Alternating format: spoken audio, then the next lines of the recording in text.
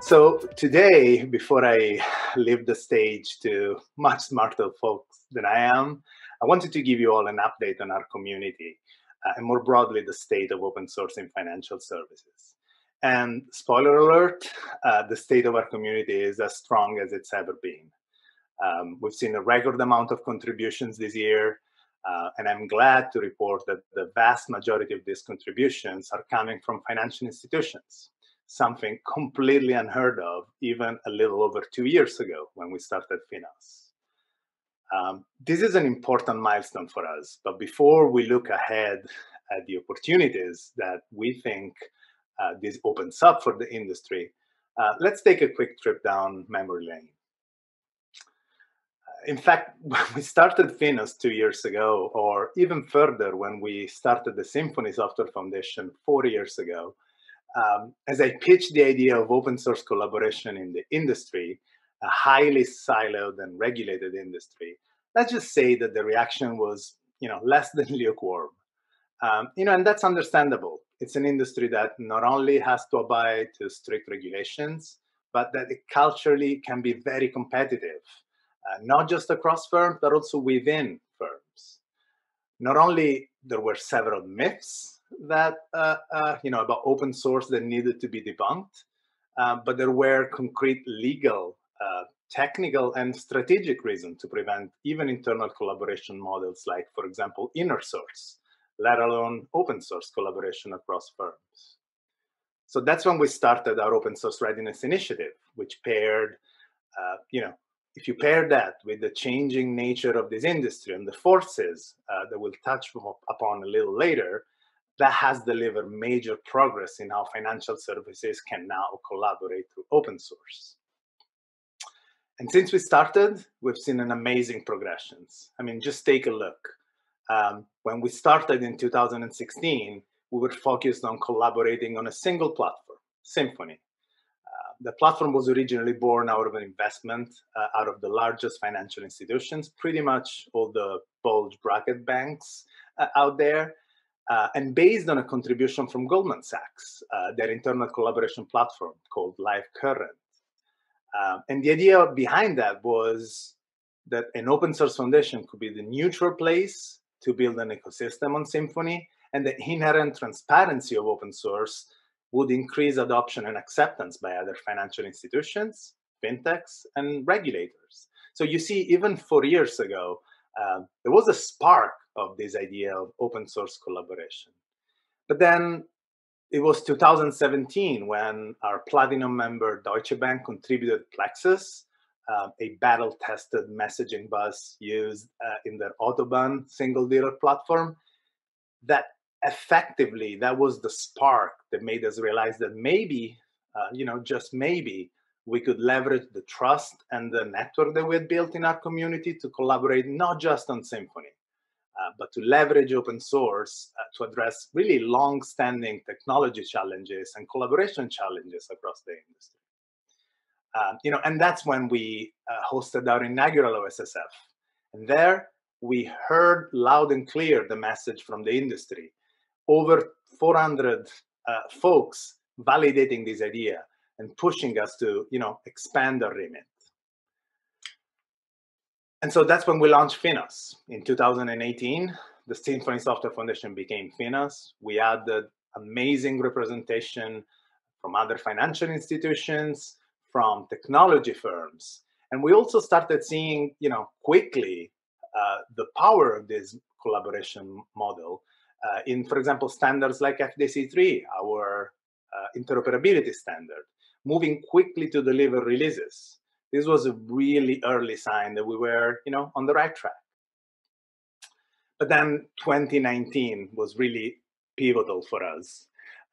We received what, to date is still our most starred project on GitHub. Perspective. This was a real-time visualization library contributed by JP Morgan. And we continue to bring, the industry along with our open source readiness program.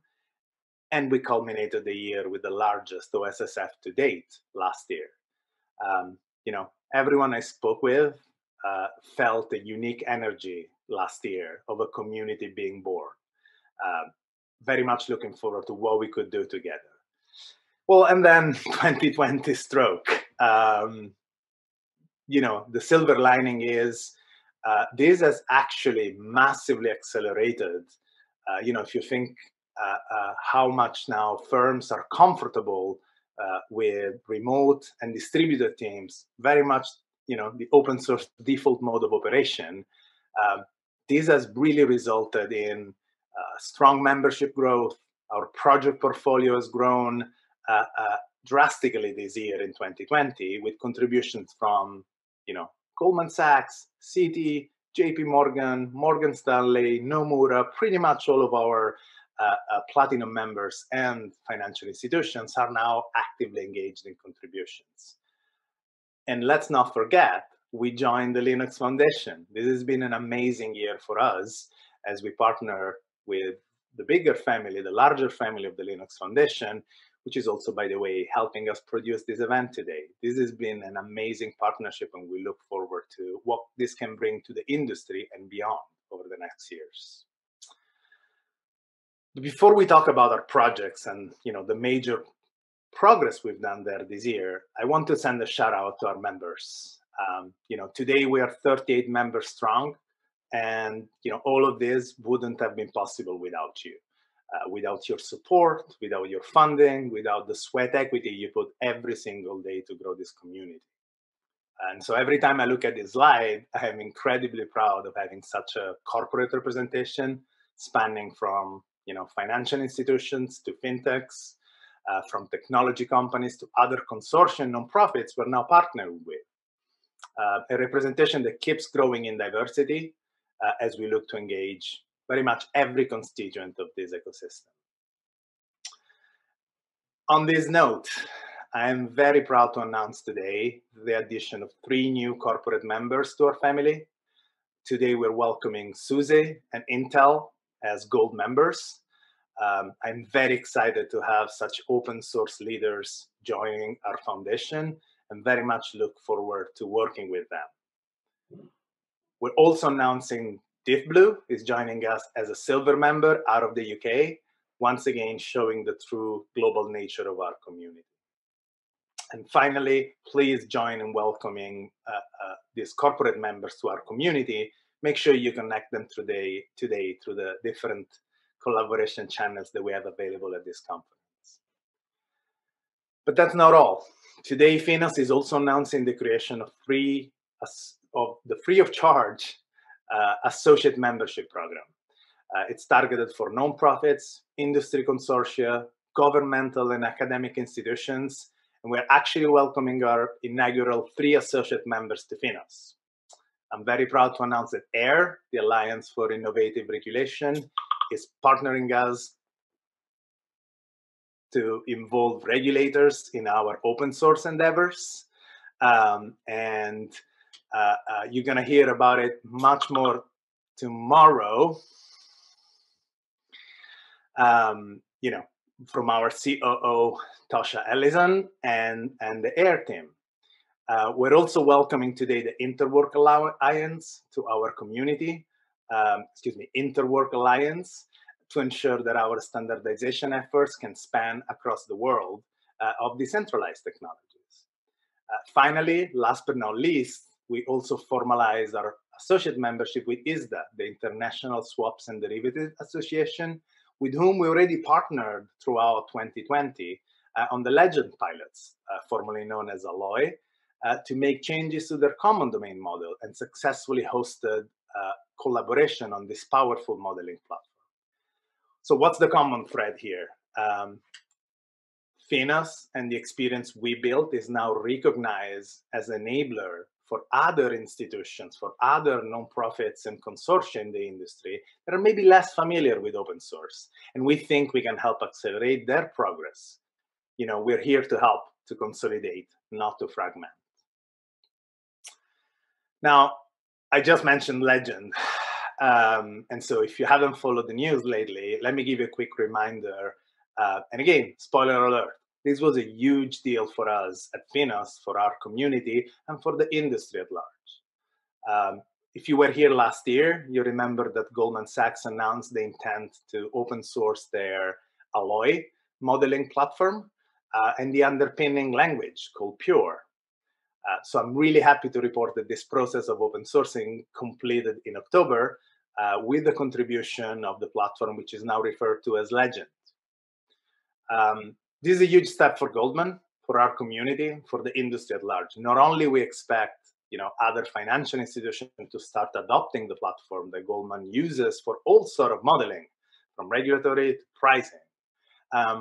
But we have seen a great potential in FINOS actually hosting a Legend instance, which has been already used by over 100 modelers to collaborate on common pan-industry standardization efforts. So check it out, download it, contribute to it, and if you like to try it, we are hosting our Legend sandbox, so go to finos.org/legend and we can get you set up. But it's not just about Legend. As I mentioned, over the last 2 years, our project portfolio has grown to include so many high value and high quality projects for this industry. After all, financial institutions, should be no surprise. Financial institutions have massive technology organizations and amazing software components that, when contributed, can deliver immediate value to the industry. So we talked about Legend from Goldman Sachs. We touched on the Perspective visualization library originally contributed by JP Morgan. But while I won't be able to discuss here the over 40 projects in our landscape, there's a couple of projects I wanted to highlight to showcase the depth and the breadth of our community. Waltz, for example, was contributed this year by Deutsche Bank.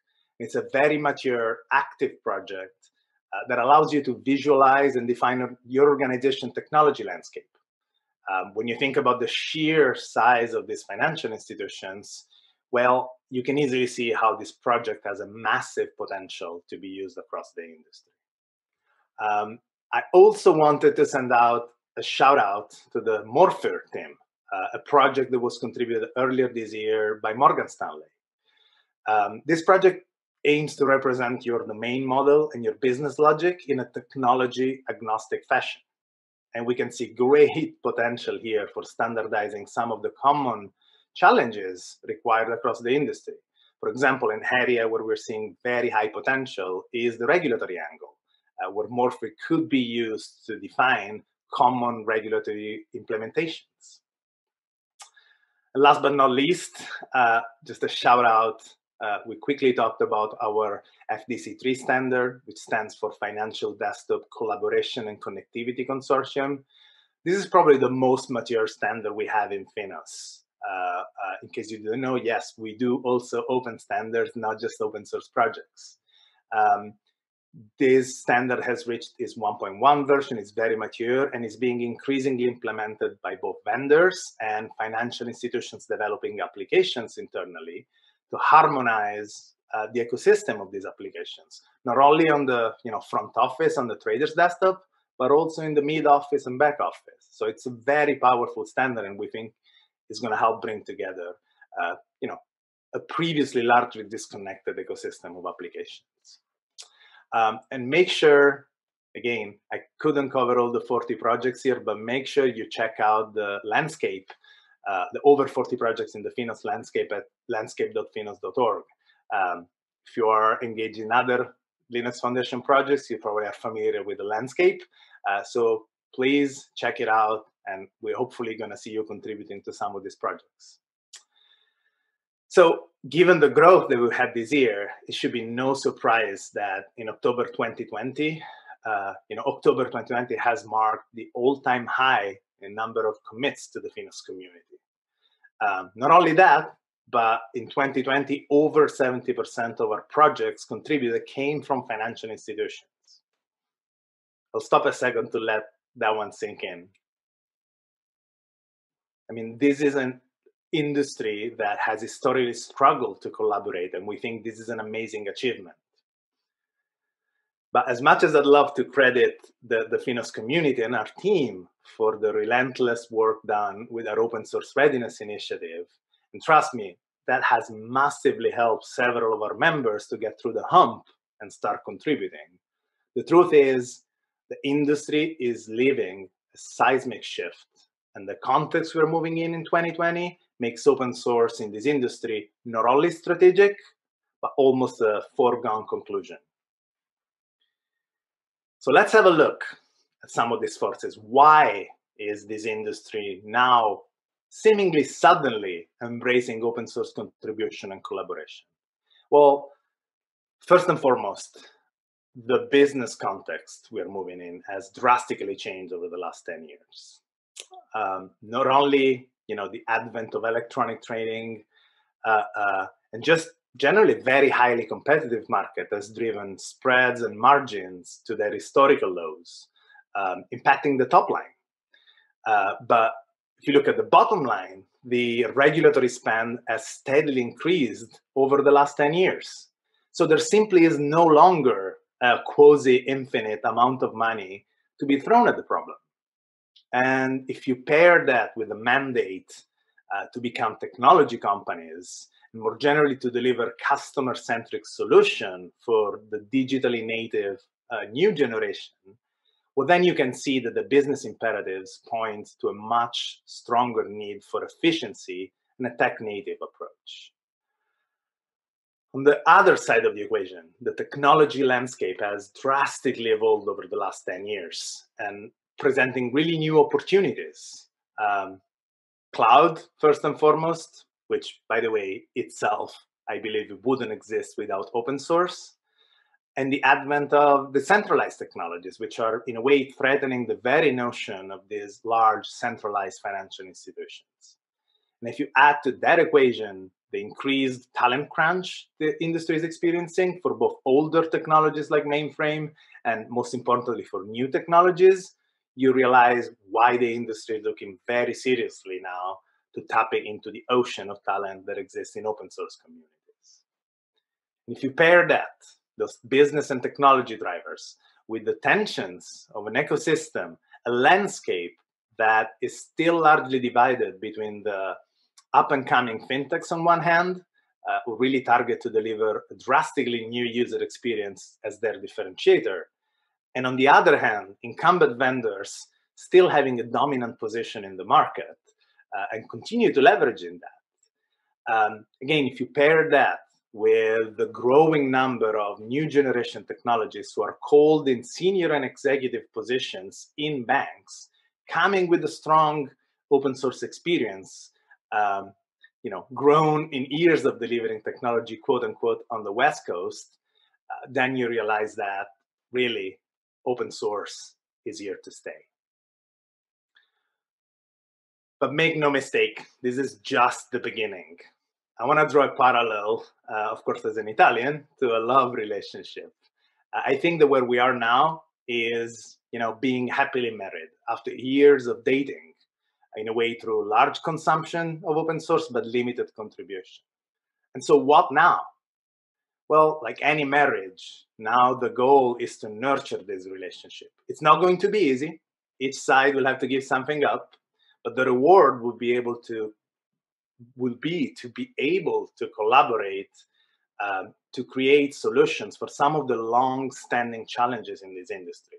This is the imperative. This is just the beginning, and it behooves on us as a community to leverage this amazing community that we've built and go after higher order challenges. So that brings me to the road ahead. I think, first of all, as I said, we have an opportunity to seize.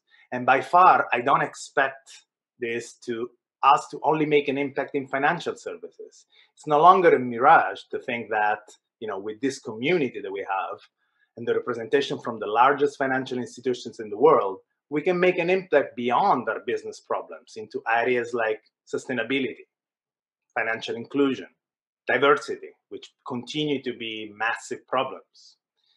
In order to do that, we need to build a commercial ecosystem around the open source projects that we have. And we think there is a huge first mover advantage there for fintechs that are going to jump in and repeat what we have seen happening in pretty much any other industry, commercializing open source.